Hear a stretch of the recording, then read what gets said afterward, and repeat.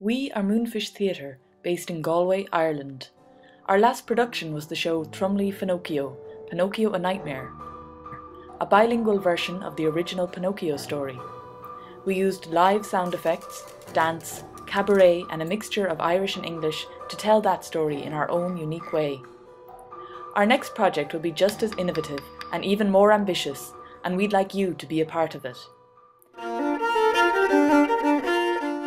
In 2014, we'll be staging Joseph O'Connor's epic novel, Star of the Sea, a thriller set against the backdrop of the Irish famine. What makes Star of the Sea such a great book to adapt for the stage is its incredible story. So we've all grown up with kind of stories of the famine or learning the history of the famine, but what Star of the Sea does is something completely different.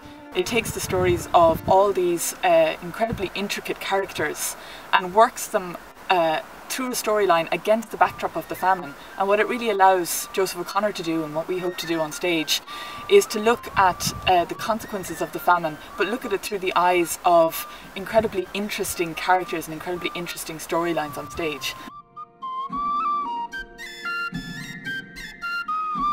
He uses loads of different ways of telling the story. He uses songs, and he uses letters. He uses, like maybe saying, like pieces of newspapers, pieces from magazines, articles. Like it's just a big mishmash of all these different ways of telling a story, you know, and they all link into each other somehow.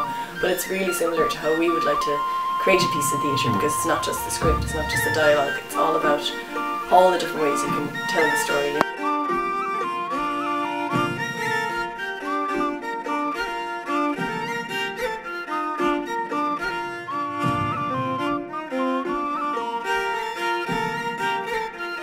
Why do a theatre piece out of a book that is already amazing is because there's all these languages that are used in the book, but they aren't necessarily used kind of natively. So he refers to songs, or he refers to kind of song lyrics.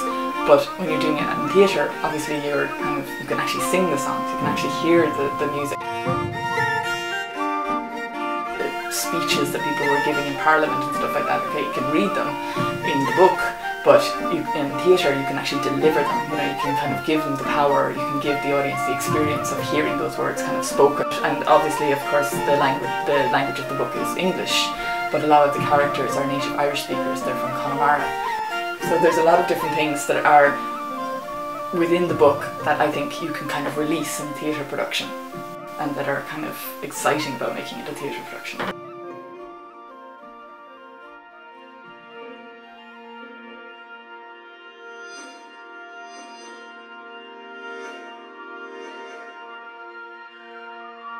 Our version of Star of the Sea will be a story about Irish people for Irish people, and we would love as many of you as possible to be involved in the process.